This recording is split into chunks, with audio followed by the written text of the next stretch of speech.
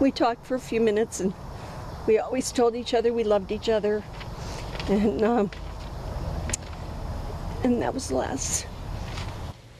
We have a page dedicated to the victims and their stories on NBCWashington.com. You can hear more about who they were and memories from their families and friends and co-workers. Just search for Navy Yard.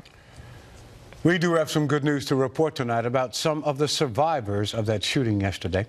Shomari Stone is outside the MedStar Washington Hospital Center. Shomari?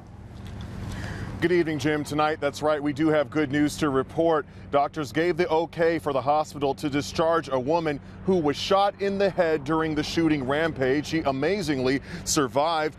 D.C. police source tells me that she's fortunate to be alive, and there are 2 victims still here being treated at the hospital, one including Scott Williams, the D.C. police officer. Now, tonight, D.C. police are at the hospital here checking on Officer Williams. He's one of their own. It's a very tight community. Brothers and sisters, these officers are there for each other. Doctors gave the okay for the hospital to discharge that woman I told you. She was shot in the head and hand. She miraculously survived. Now, a second shooting victim is also in fair condition here. She was a civilian shot in the shoulder. As for Officer Scott Williams, he's in fair condition. He has gunshot wounds on his legs. Earlier today at a news conference, Police Chief Kathy Lanier tells us he's recovering well.